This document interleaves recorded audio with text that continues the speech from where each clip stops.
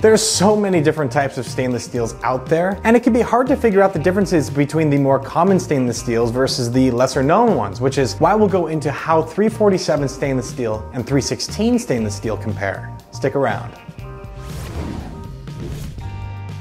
Hey there, what's up? My name's Andrew Kotlar, and stainless steel is by far the most widely used alloy in the woven wire mesh industry. It offers the perfect balance of durability and cost effectiveness, making it ideal for most applications. 347 and 316 stainless steel, for example, offer similar qualities, but at the same time are beneficial to their own set of applications. But which stainless steel alloy should I be using? W.S. Tyler has been a prominent supplier of woven wire mesh goods for over 150 years and has dealt with every alloy imaginable along the way. So in this video, we'll go over how 347 stainless steel is defined, the benefits of using 347 stainless steel, how 316 stainless steel is defined, the benefits of using 316 stainless steel, and how the two compare.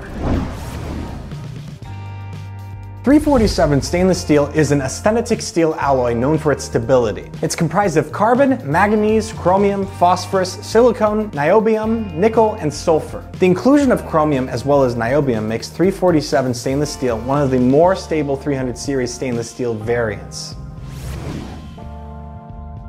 So usually 347 stainless steel is reserved for applications that require specific corrosion-resistant thresholds, and it's primarily known for its ability to resist intergranular corrosion by combating carbide precipitation. But 347's level of resistance to common forms of corrosion is similar to 304 stainless steel. At the same time though, 347 can withstand greater stress loads than 304 stainless steel could. And I should also say that 347 can be applied to applications that require your mesh to be welded. Because it's classified as an austenitic alloy, 347 stainless steel has superior weldability compared to other high alloys.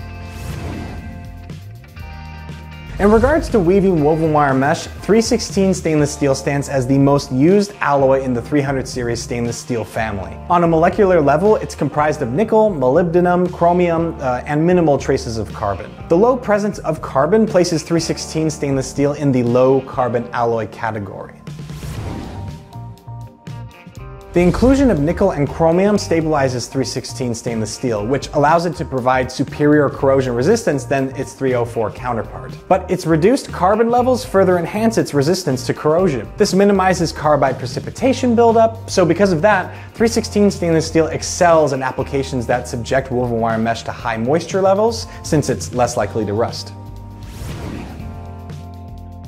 First and foremost, the niobium in 347 stainless steel makes it more resistant to high temperatures and oxidization than 316 stainless steel. This affects what welding processes you can apply to that alloy and how it will perform when used in high heat applications like exhaust systems in chemical processing plants. But that said, 316 is much easier to weld since it contains less carbon. But because 347 contains niobium, it's more stable when being welded. This helps it combat intergranular corrosion and sensitization more effectively than 316 stainless steel when welded. Now, it should be noted that 347 stainless steel delivers superior mechanical characteristics than 316. This again makes 347 more appealing than 316 when heat resistance is needed. So with all of this in mind, because it contains much higher carbon levels than 316, 347 stainless steel is subject to scaling at higher temperatures.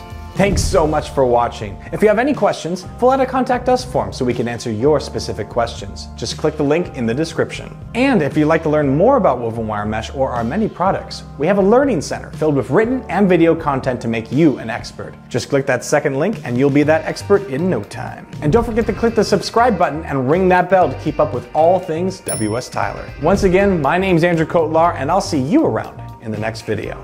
Bye for now.